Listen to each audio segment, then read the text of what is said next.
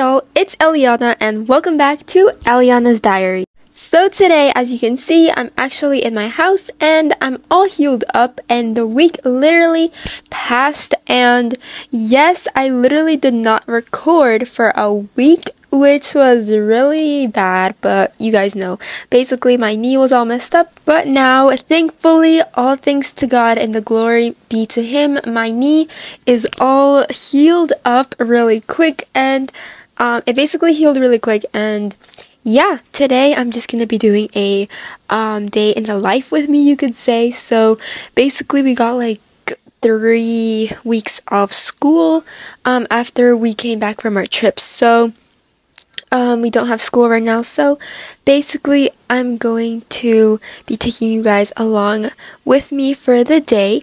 And yeah, basically it's still early in the morning, so I already like read my Bible and had some breakfast. So I've been planning on like redoing my house, like my apartment, completely for Christmas, so that's what I'm gonna do. So I'm gonna go head over to my computer and let's look at the layout and everything and like just redo everything. So yeah.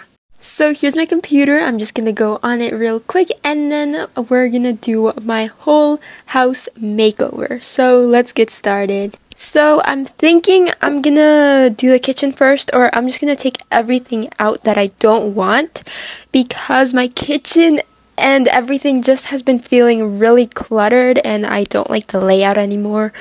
So that's what I'm doing first, and I'm just gonna add some music to speed through this because this took me a while to do, y'all. So yeah, I'm gonna add some music and I'll talk to you guys when I feel like talking. And yeah.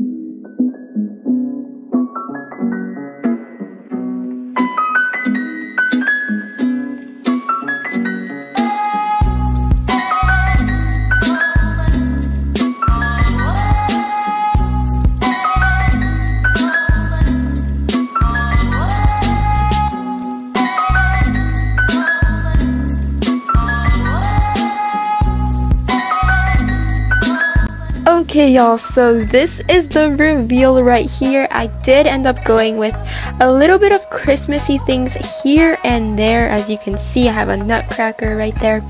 And then with my workout room, I did change up a few things and I added a table right there to do homework or whatever I need to do. I now have a washer and a dryer, not like a 2-in-1 anymore. And then this is the kitchen. It's super small, and then here I have the super small living room as well. I no longer have a TV, but I'm fine with that. I think I like this layout for now. I'm really liking it, and here I have my bedroom. So yeah, that is the whole apartment, you guys. Okay y'all, so as you can see, my house, I gave it a complete makeover and I love it. It looks a lot better and I'm so happy with this new makeover. I'm really happy with it and I think it will be a new fresh start because we're almost gonna be in 2023. So anyways, I guess now, since this is kind of like a day in my life video, I'm gonna take you guys along with what else I'm gonna do. So now I'm actually gonna go for a Bible study with everyone else, and we're gonna meet up in a cool place, which I won't tell you guys yet. So anyways, I'm gonna get my stuff really quick. Well, technically I only need to take my Bible, so I'm gonna just get my Bible, and I think I will change into a different outfit as well, so I'll see you guys in a second. So I just got this outfit right here. I really like it. So anyways y'all, I'm gonna go to the place that we were all supposed to meet up, and I'll see you guys there.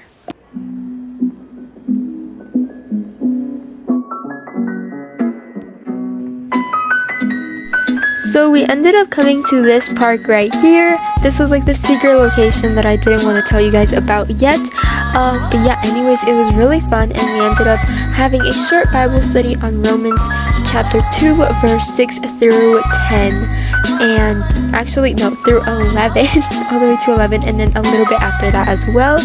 So I'm gonna read a little bit to you guys so you guys can kind of understand what we were studying about. So it says, Romans chapter 2 verse 6 says, he will render to each one according to his works. And then now I'm going to go all the way to 11. So, to those who obey by patience and well-doing, seek for glory and honor and immortality, he will give eternal life.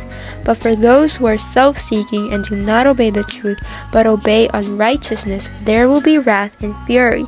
There will be tribulation and distress for every human being who does evil, the Jew first and also the Greek. But glory and honor and peace for everyone who does good, the Jew first and also the Greek, for God shows no partiality. So here it says, he will render to each one according to his works. To those who by patience and well-doing seek for glory and honor and immortality, he will give eternal life.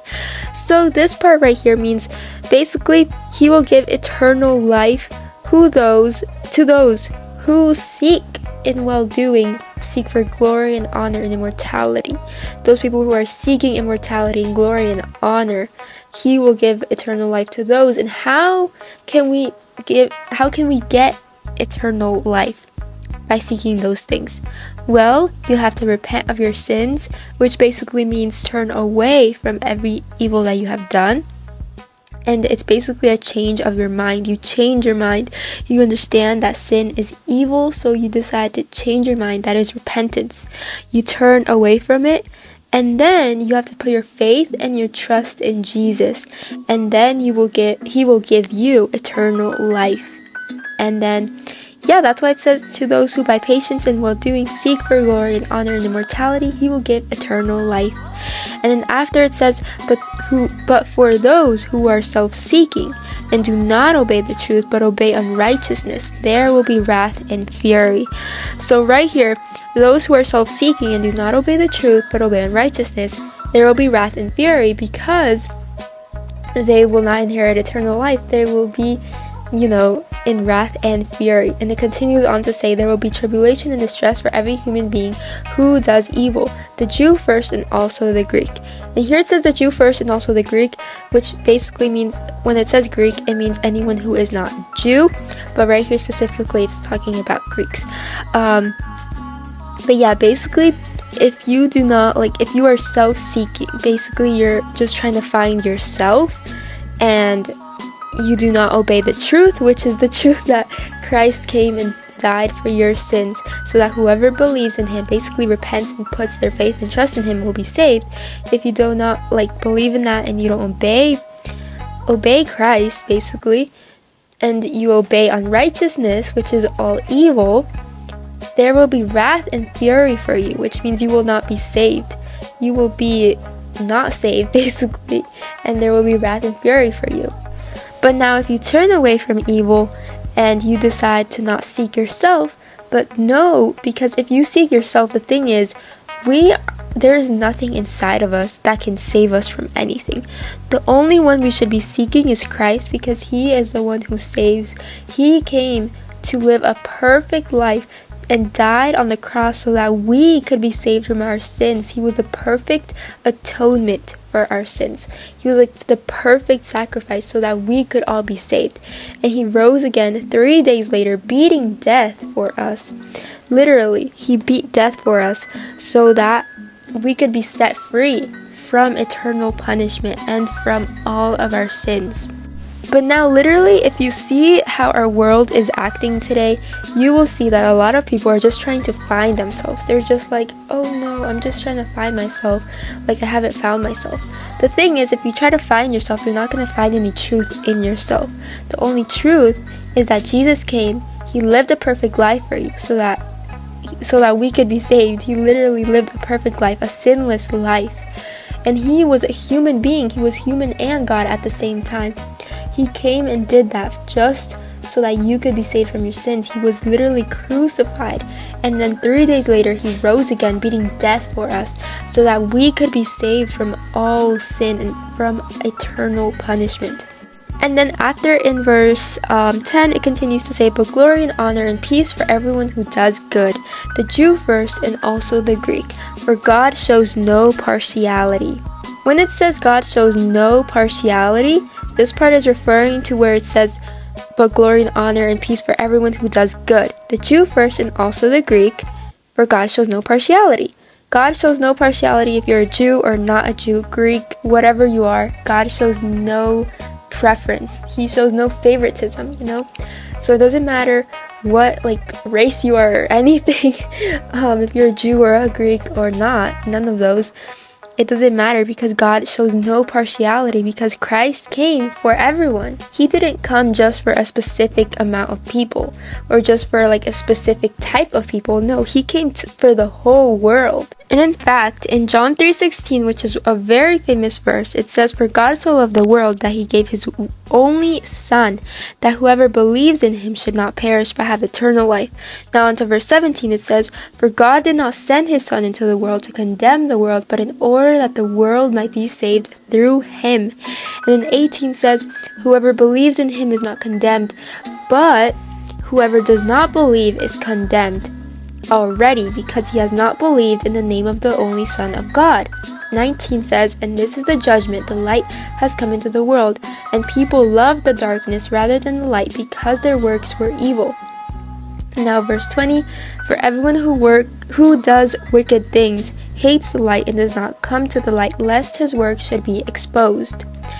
And then 21, but whoever does what is true comes to the light, so that it may be clearly seen that his works have been carried out in God. So this right here shows how much God loved us. He knew that we were sinners, yet his son still came and died for us to be the perfect sacrifice for our sins, so that we could be set free, because God loved us so much that he didn't want to be separated from us. You know, sin is what separates us from God, but yet we choose sin daily. This is why we need to repent and change our minds, repent from our sin, turn away from it, and put our faith and trust in Jesus. And this just shows how much God loves us, because yet while we were still sinners, he still sent his son to die for us on the cross.